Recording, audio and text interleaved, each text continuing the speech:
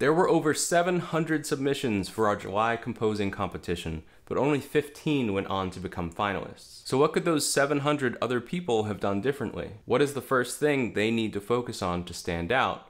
And how can they and you have a better shot at becoming a finalist next time? I know that a lot of people who weren't finalists want feedback on their music, but to do that 700 times is unfortunately impossible. So today I'm going to listen to 4 tracks from composers who volunteered for public critique and share my thoughts on what they need to work on. Hopefully, even if yours isn't one of the tracks, you'll still get some tips and perspective that you can apply to your own music. And thank you to our brave volunteers. Let's get started. All right, so first up, I've got Cloudpeak Village, Ciara's Journey from Paul Devaney.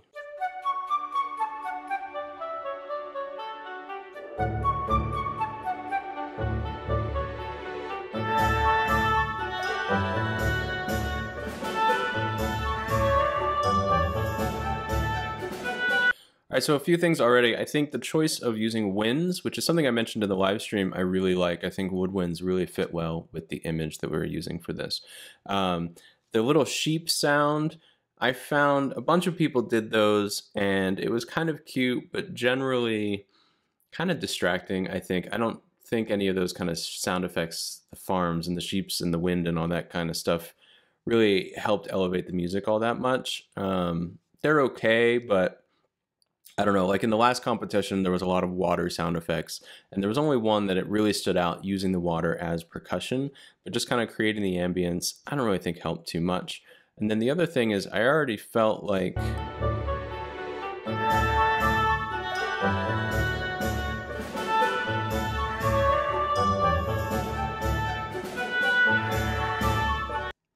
you're kind of getting, I don't know, that percussion feels kind of far away, and then the winds feel a little, let me back up a little bit on that thought.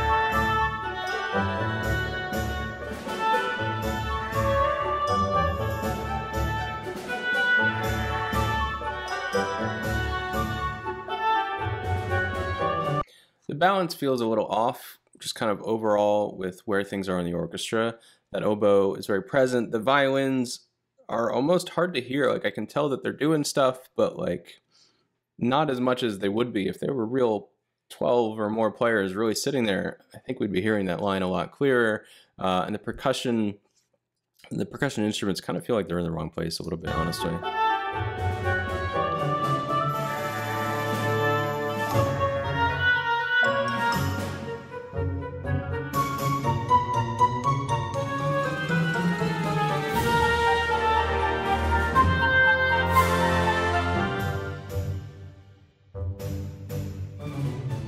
This is a little hard to articulate, but I'm not 100% clear on the direction this track is going necessarily, or even kind of the texture. Like I guess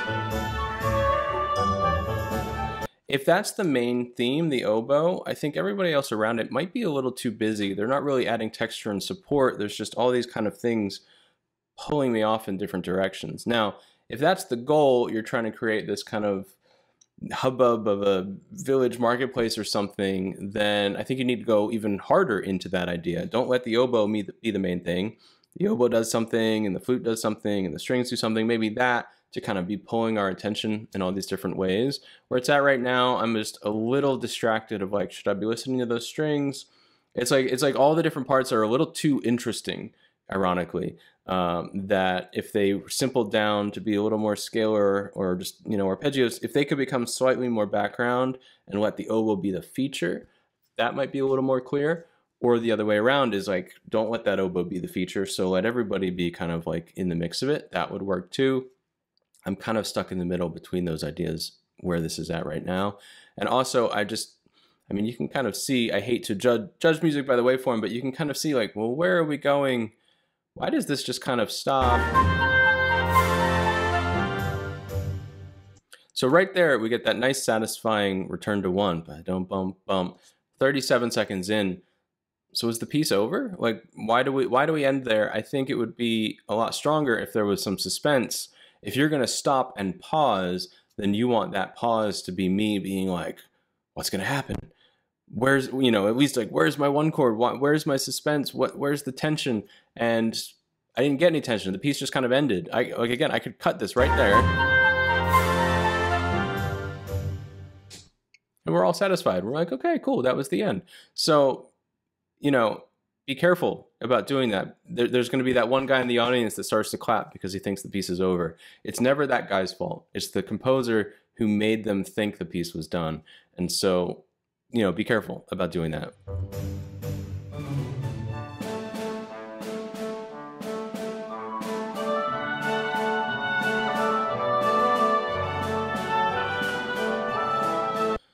So the waltz here is not necessarily a bad idea, but it's not the same piece. This is a different piece of music. And so, you know, some of the strengths of the Finalists were going through a lot of different feelings and emotions, but within the same world. You know, that it would get bigger and it could be epic or it could be intimate, but it still belonged to a certain thing. I say a lot that I used to think I had to write like the entire biography of Napoleon in a piece and cover all the, you know, the love and the enemies and whatever.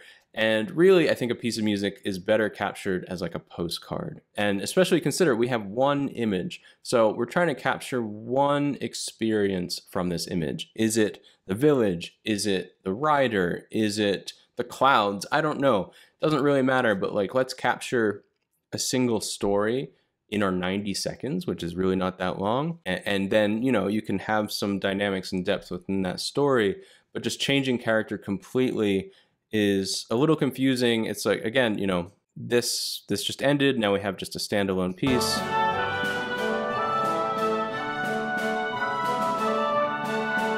Everything feels very far away too, which may just be everything's a little too washed in reverb, that it's not as present as it could be.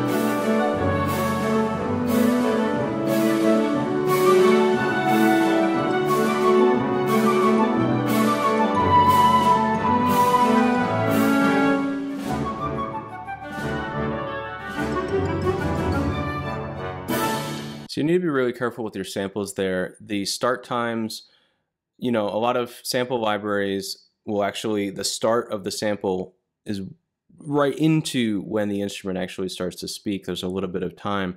And so we're ending up with a bit of kind of mushiness where we're not getting a nice, crisp, clear on the beat that a real player would be able to accomplish. So you need to compensate for that by kind of delaying, or, you know, if you quantize, then you need to shift everything earlier.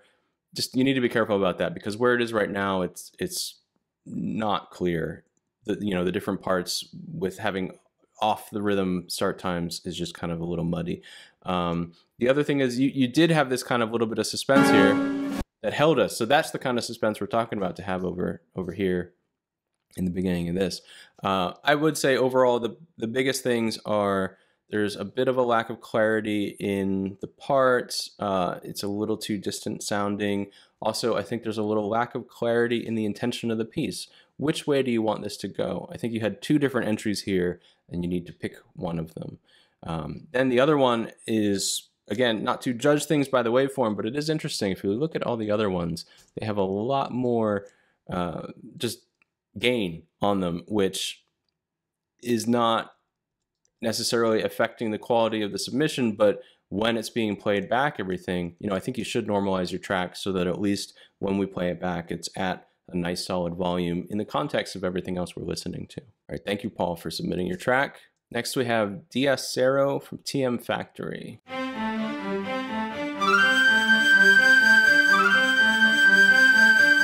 right, so I'm going to stop already. The problem with that cello is that it sounds like a completely fake cello. It just doesn't convince me at all. Part of what is not convincing is there's this kind of harsh, nasally kind of tone to it. The other thing is how static and repetitive those tones sound. It's like a machine gun, and it feels artificial. So two things you can do. If that's your best sample, that's the best you're going to get, then you should try to EQ out some of that sound. Let's see if we can find where that is. So these are different samples, but let's say around here is where we're getting kind of some of that bite. So that might be something we want to EQ out a little bit.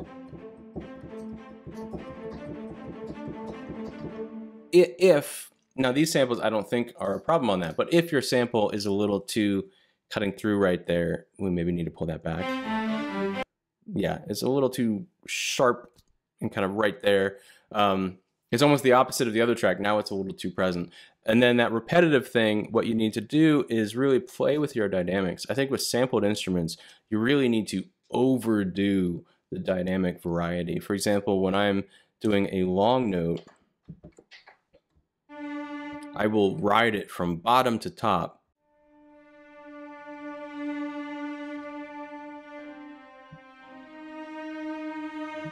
Which feels like too much. You think you just want a little variety within a dynamic range, but you really need to over-exaggerate that, because the fact that your instrument is dead, is a non-living, non-breathing thing, is why it sounds artificial. You need to breathe life into it, and dynamics is a huge way to be able to do that. So if you could vary the velocities a little bit, you know, accent the first one, bum, bum, bum, bum, bum, bum, bum, bum. That'd be one way that would break it up, but also just humanize it a little bit to have a little more variety there will really help.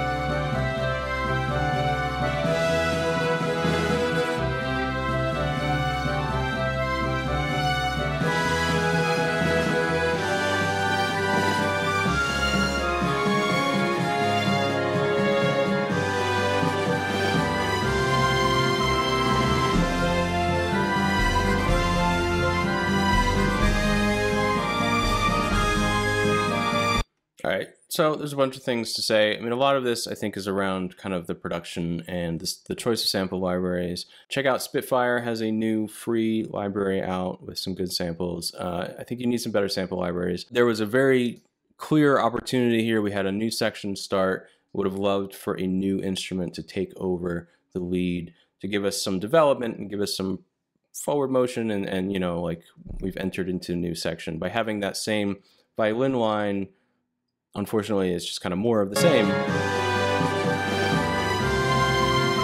here.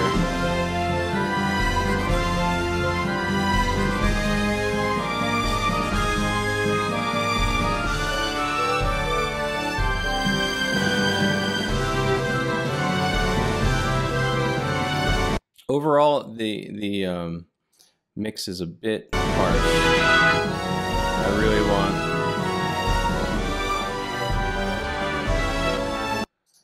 I would definitely do something. The overall mix is a bit harsh. It's a little like here, so you definitely want to work on the mastering.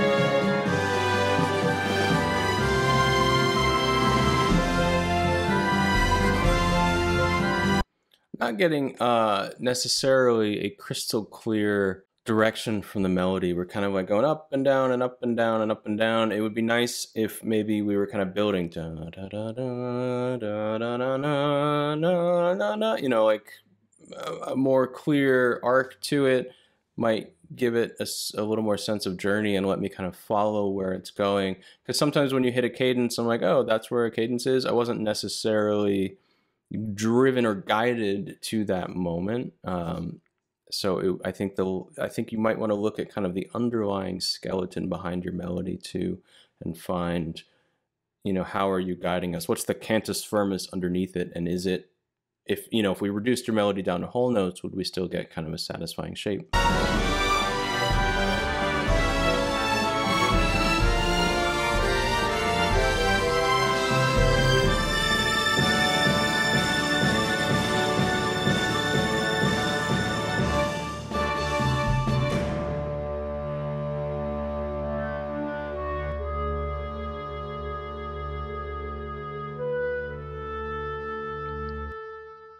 I mean, something I think is really strong is the overall arc of the piece, that you have this kind of lower introduction and then you get bigger and we do build to our biggest point and we have a coda. I think all of that, as far as the kind of form of the 90 seconds, is strong. I would also work more. So the main thing I guess to work on would be the production, but then I would also work more on that, making that idea. I think that your main idea could be a little stronger too, actually.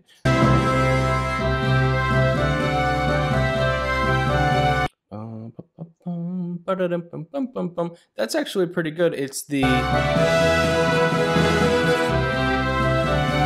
parts where you just kind of go into the quarters that we lose it, so that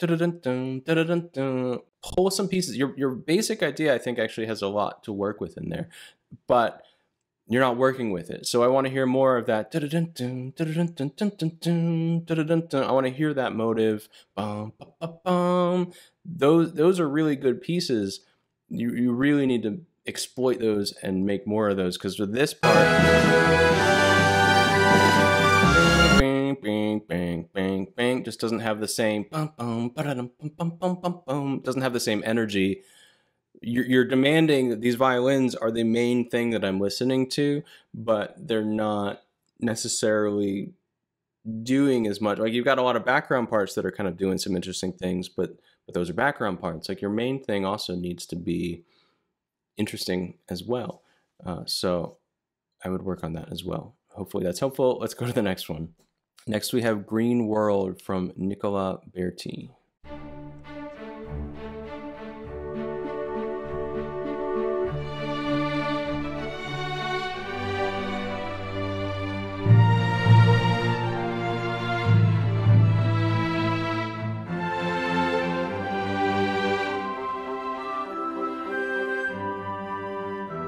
So I'm having a similar issue that I had before about kind of telling where we're going. The production is better. The sample is being used and the reverb and stuff is better. We have just these kind of ideas chained together that we could kind of shuffle around. Would it really change much? Like, why do these big... Why do we have those drums here? And then they stop, because this doesn't necessarily sound like a new section.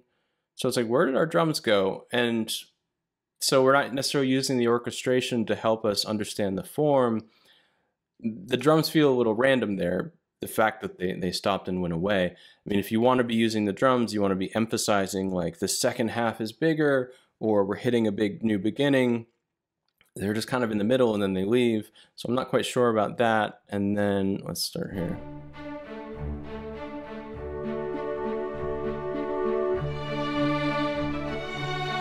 That was also a little bit of a false start. I thought we were starting here with the winds, that the winds were going to be like, da, da, da. But then it wasn't. It was the strings that came in. So I would be careful of the introduction, making sure it's a very clear intro, and maybe doing something to separate those moments so there's not quite any confusion about when are we actually starting.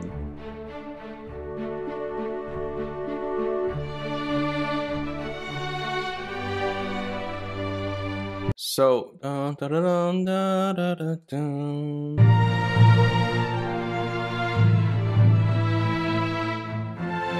that's a really strong opening phrase. I might want to come back to that first thing, maybe do like a period form and let us hear that again. That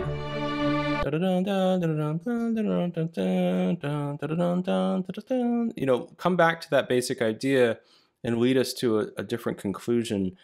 Might help me kind of feel the form and kind of follow the line a little better.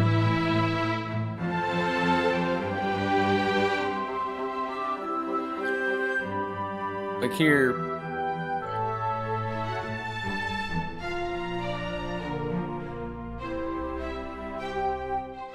I don't feel like everything has to be the sentence form and the period form. Like, I know I talk about those forms a lot, and it's not because those are rules that you have to use, but what is so fantastic and amazing about them is that they really give you a strong guideline for shape and for kind of giving us beginning, middle, and end within a short amount of time, within 8 bars or 16 or however much you want to use, even 6, you can shorten it down, but we still get beginning, middle, and end, and I'm missing beginning, middle, and end. So not only do you want beginning and middle and end for your whole piece, which, you know, we saw here, intro, main body, conclusion, you want beginning, middle, and end there, and then the beginning needs a beginning, middle, and end, and then the beginning of that, and however, you know, it depends on the length of your piece, but that beginning, middle, and end cycle has to keep repeating.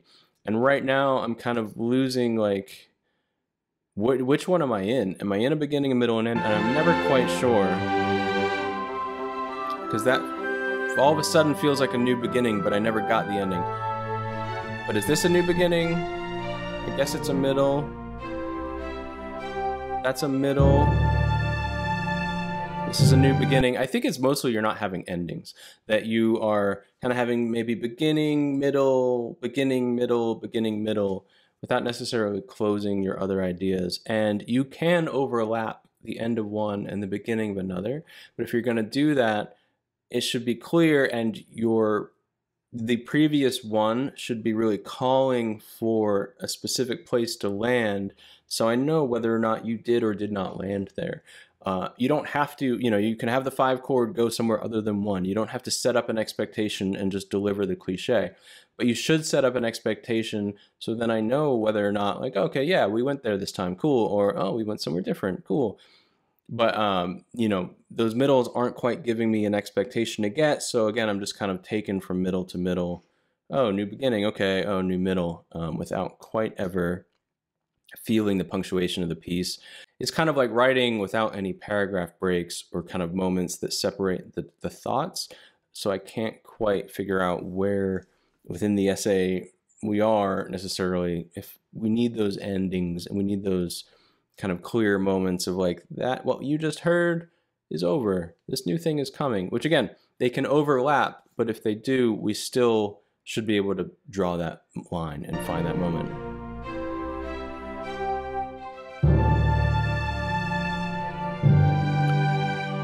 You know, like there's a cool moment there. We get that the drum, things get a little darker. It would be cool if we were set up to not expect that. We're kind of not expecting anything necessarily. So if you had made me set up to really expect like a 1 major chord and then we didn't get it, that would be even darker. You know, you emphasize the moment by having it be something other than what I thought was coming. So if I expected a major chord and you gave me a minor chord, that minor is going to be more poignant and have more power because it was unexpected. Again, if I'm not necessarily expecting anything, then you could throw anything at me and I'm like, okay.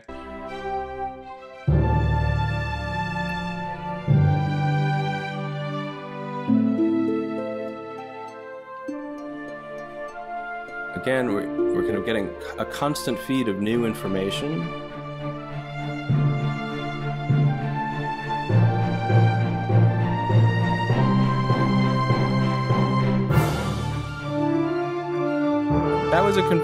That was a more convincing build. Like we actually kind of went somewhere and then we had a hit. That was good. Because a lot of times I'm just getting kind of new stuff. But there I was ready for new stuff.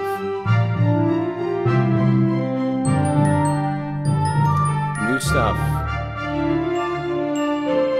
Where did these bells come from?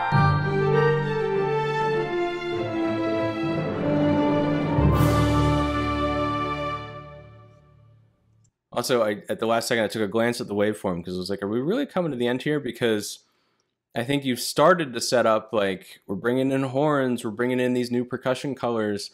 Things are getting bigger, but the writing didn't actually get any bigger. It kind of hit like, okay, here we go. Like, this is kind of our ending section. So I think you could have gone much bigger on reaching some sort of climax and a peak. So overall, I guess my advice would be to pay attention to the sense of beginning, middle, and end on all scales, reaching peaks, reaching climaxes, and when new ideas come in, having a real reason for that new idea to be coming in. Like, why did the glockenspiel or whatever it was come in there? Why did the drum happen over here on this beat and go away? Those kind of moments to really think about why. All right. Thank you, Nicola. Let's go to the next one. Okay, the next one we have is Wind Rider's Village from Juan Vivas.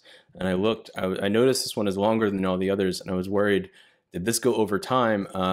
It did not. It just barely made it, which is good, which is good. All right, so let's check it out.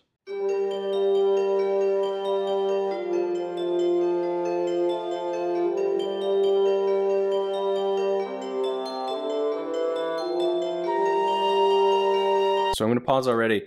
And this is again back to that point about samples. Artificial samples you need to artificially force to breathe. So I think that I think is what is a bassoon. We could probably get a little more out of it if it really was like, whoa. Let me pull up a bassoon here.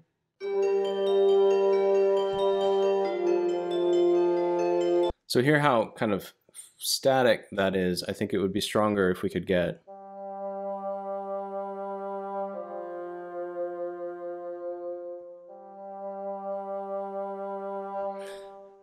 life and breath in it, so that there's some movement, and so we aren't so clearly tipped off right away like, oh, that's not a real bassoon.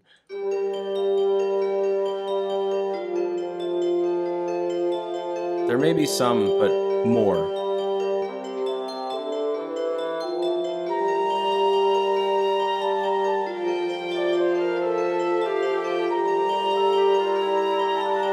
Also, something that can make your introduction and your beginning of your A theme a lot stronger is to not just have them be copy-pasted the exact same thing. So if your bassoon went out, that would actually give us a nice little contrast that like, okay, this flute is now the main sound, that's where I'm taking, and there's some difference that the introduction had that bassoon part to give it a little emphasis of its own thing. And then now we're kind of off into a new space rather than just kind of stacking up the layers, which is kind of where it feels like if you just kind of go back to bar one and put something else on top of it.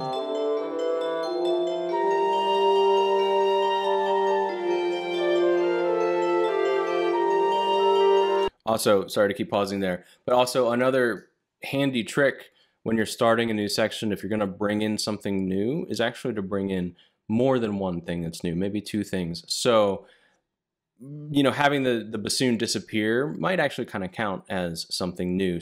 More than just one change will give more significance to a section break.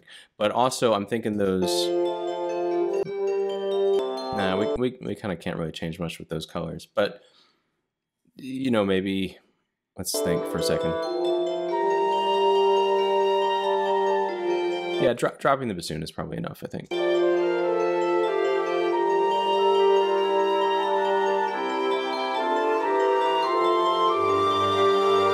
I don't think the counterline is too crystal clear. It's very, it's similar in tone to what's already our brand new instrument, and the brand new instrument feels pretty present, and they seem kind of like off somewhere else in the room. I'm not quite sure if that counterline is working.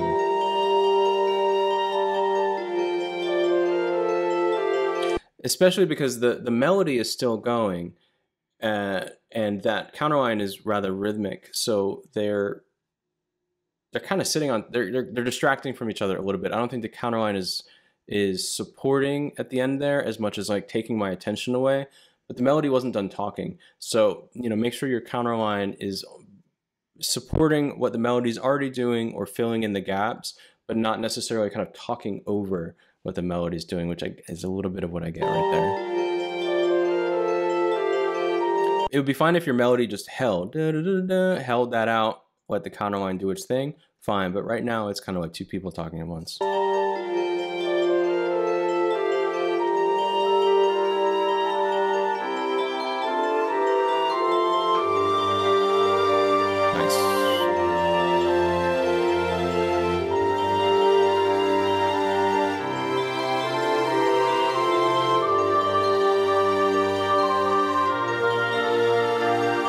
So I'm feeling loopiness a little bit, that we're kind of looping what's going on, especially the way you had the first time you had your flute kind of da da da da, and then you did that again. I don't think it was necessary to do that again, because that time, let's find it.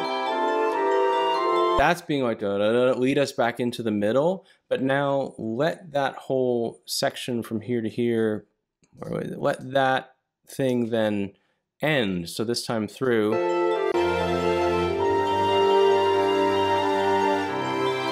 let that breathe. Dun, dun, dun, dun, dun. Breath. Maybe a counterline or something, but your main line could breathe.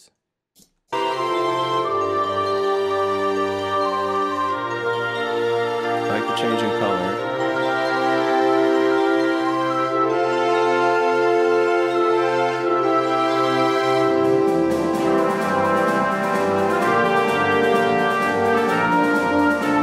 I think the transition here needs to be a little cleaner. Things are getting very different, but they're slightly just kind of merging together. I mean, you can kind of see this almost in your line, that the whole thing is a bit of like a diagonal, which I think is the right idea in a lot of ways, but we get, again, on that idea of like 2 or 3 new things happening at once will give us a little more crystal clear cut of where we are.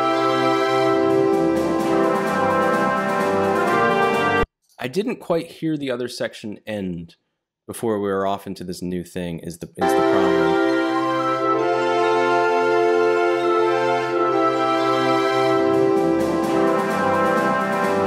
That's the problem is we're kind of like mooshing together. The ending didn't quite end or breathe enough for the new thing to have just kind of already been going on, I think.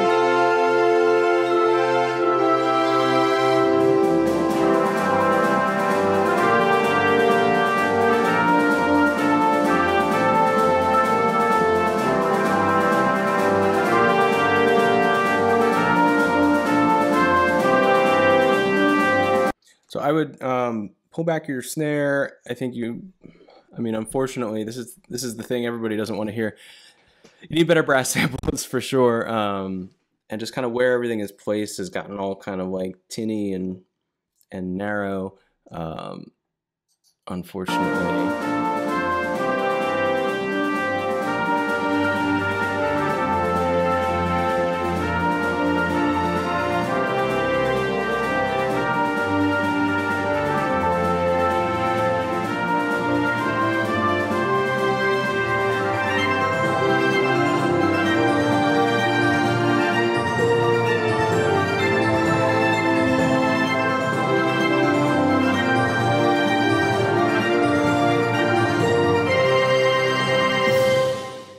I like that you brought in new material for the end there to give it like extra celebration and stuff. I thought that was good with like some of the new percussion elements and ideas.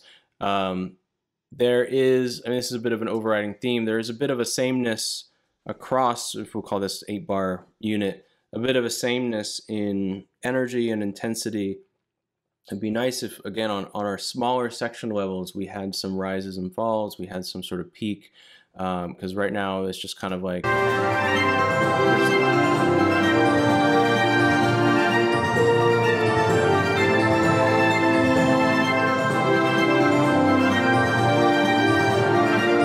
energy level, once it reaches this moment here at like 113, 115, then it's the same. And I think we need to like keep driving us, keep building us towards a big conclusion would be really nice.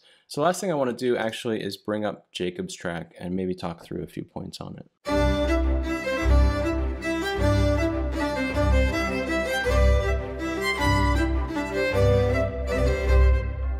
Now, obviously, the real fiddle is huge. It does so much to help us, and you know, a lot of us aren't in a position for that to help.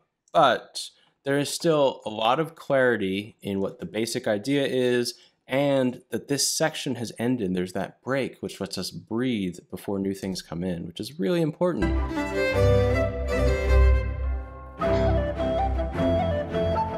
You know, the beginning of this main section is more satisfying because of that pause and that breath. The little bell is a nice little filler color, but really that pause then makes it clears the room. It kind of opens the curtain and clears the space so that can come in.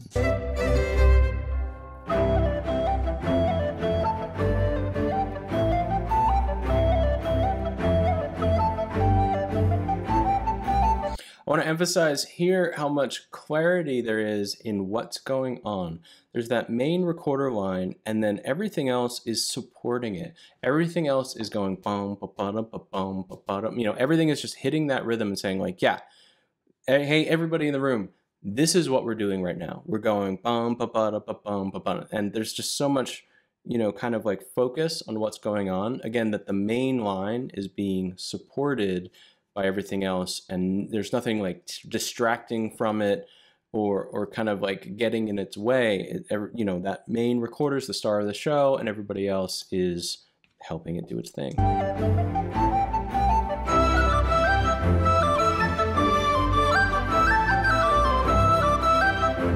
Again, the main new things, the higher octave, the violins, again, are just emphasizing the main line and supporting it. You know, I say that line support a lot, and that's what's going on here with a lot of these parts. So here, we've kind of blended ending and beginning a little bit, but it works because of that rise. So we get a real transition. We get that this section, by rising up to a high peak, is choosing to go somewhere. And so when it lands on that high peak, that we already know, just from the nature of a rising line that's going to hit its destination, that destination is going to be a significant punctuation point. So it's okay to start something new there because of that. If we don't have that clarity in the rise, it won't be as satisfying. So that rising line is actually really important to make that transition work.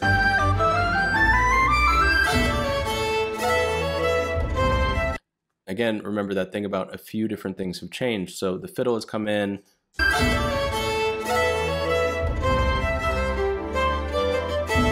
There's also some percussion changes. The recorders are gone. So there's a really clear color difference between what's going on in this section right here and what's going on in this section right after it.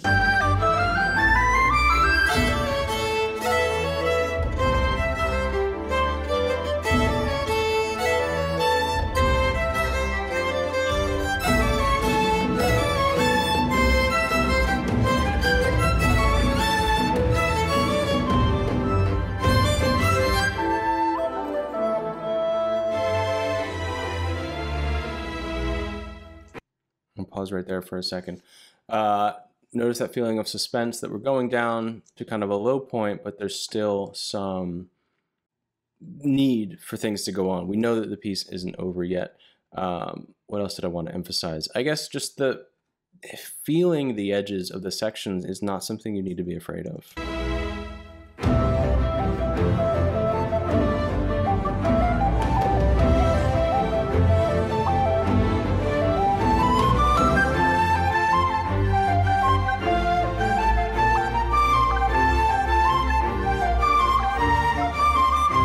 Yeah, there's surprising simplicity and focus. You know, it's really about that main line, and everything else is there to support that main line. So, you know, that's another point, that you want to make sure your main line is clear and strong, and you know what it is, so that if it had to stand up on its own, it could, because everybody else is really there to help it do that.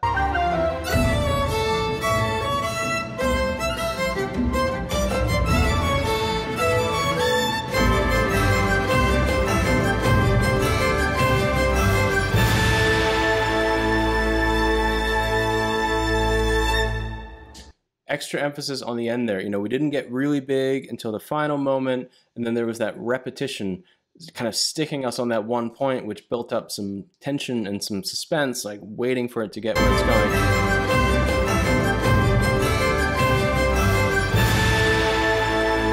Just repeating that same thing 4 times builds up some anticipation. That's like, okay, you know, where are we going? When are we going to get onto something? So, you know, listening back to this, I haven't listened back to this since the live stream, and what's really standing out to me is the simplicity, which is in a good way, in a strong way, the simplicity that we were able to just kind of get our minds around it and capture it. Everything is crystal clear. Everything is really supporting that main line. That's the main thing that's going on. If you want to hear what some of the most incredible and amazing submissions sounded like, make sure you check out the recording of the live stream event. And get your pencils sharpened and your templates set up, because we'll be announcing the next competition on September 28th. Thanks for watching. I'll see you in the next one.